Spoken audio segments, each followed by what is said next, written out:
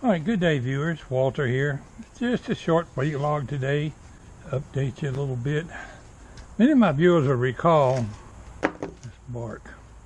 When I built my sprayer trailer, I used some rough sawn oak. Well, I've been up in the rafters looking and found some more rough sawn oak that I can use on my trailer. I thought I had more than this up there. Here's a nice piece here. It's just rough sawn at a neighbor's sawmill, a neighbor who has recently passed. When he gave me this, we're going to put it to use. It won't be today because I've been busy. James had to go over to the hospital. I went over there to check on him. He's having some internal problems with gallbladders and kidney problems or whatever it was. And I didn't get much done today, but I'm going to make a short vlog. And let's talk about YouTube for a minute.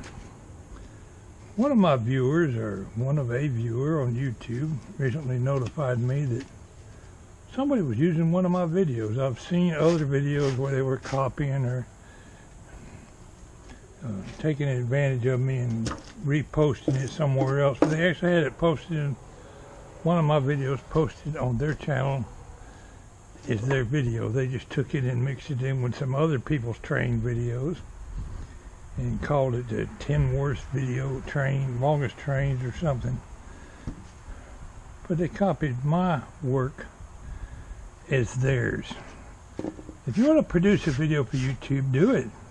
But don't do it by copying somebody else's work.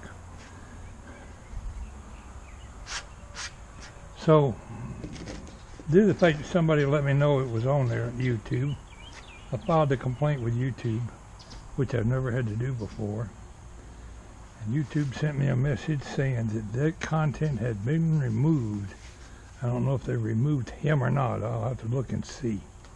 But the content itself, they probably challenged him that he was using copyrighted material, and now probably all he had to do was just delete it.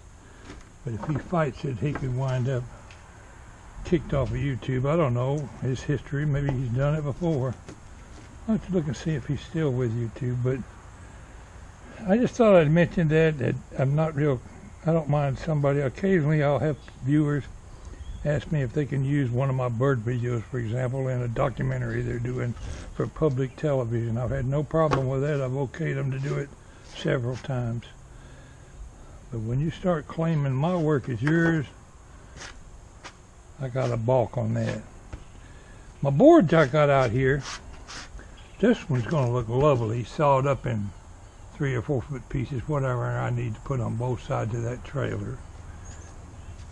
I'll probably sand it down a little bit, but it's going to stay rough sawn. It's already about 12 inches wide, which is perfect. And this old rough one over here, I can saw some narrow slits out of, some narrow pieces out of, from my boxes on the side, to give these shelves kind of a lip, a box on each side where I can lay tools down in there. We got rain coming, so I can't leave the sawhorses outdoors here. I'm going to stand them up in the garage here. But also in today's vlog, my heart goes out to those people in Texas. I really feel for you. I just wish I could do more to help. And I know a lot of people call them for donations, but and I sure hope plenty of people help out. But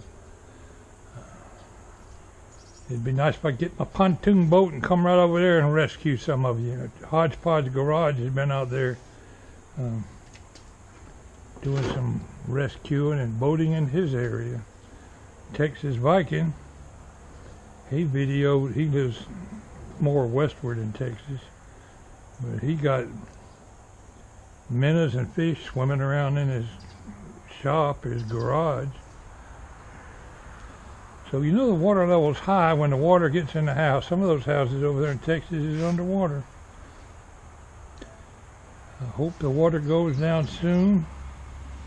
I hope everything goes well for you as far as recuperating from your damages to your houses. And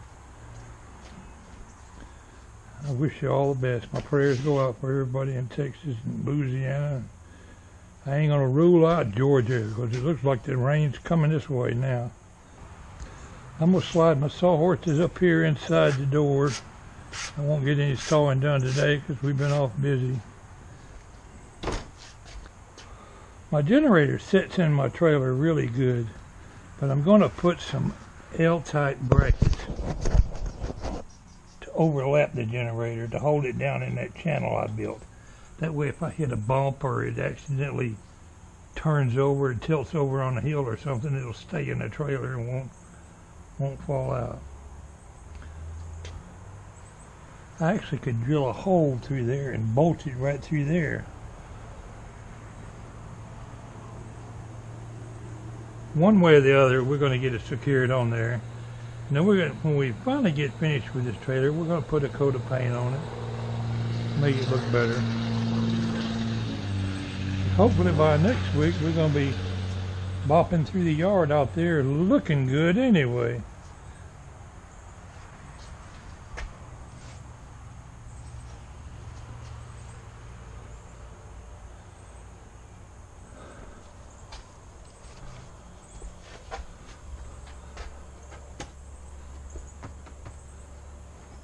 Knew that board would come in handy one of these days.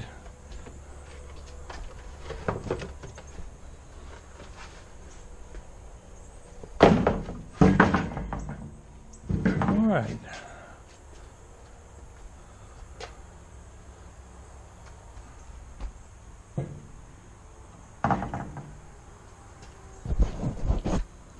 That's really going to jazz that trailer up. I could actually extend the shelf back this direction and have the box come right across the back too. Have all kind of storage room on here. I probably need to put me a couple of brackets on here, or pipes, where I can mount an axe and a sledgehammer too. Might as well rig this thing up right. Look like the goat man coming down the road when we get all this thing bolted on there. I don't know, many of my viewers probably never heard of the goat man. He was an old timer down in South Georgia when I was a kid that pulled a cart up and down the highway, pulled by goats. They called him the goat man. Oftentimes you'd see his wagon trail, the ruts of his wagon where they ran on the hot asphalt would actually leave a trail down the asphalt roads in South Georgia. He's long gone, Mr. Goat Man, but I remember you.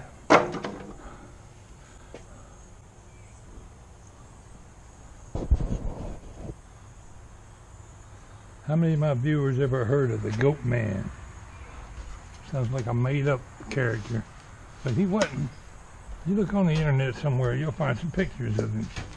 The Goat Man has somebody copying his cart of me.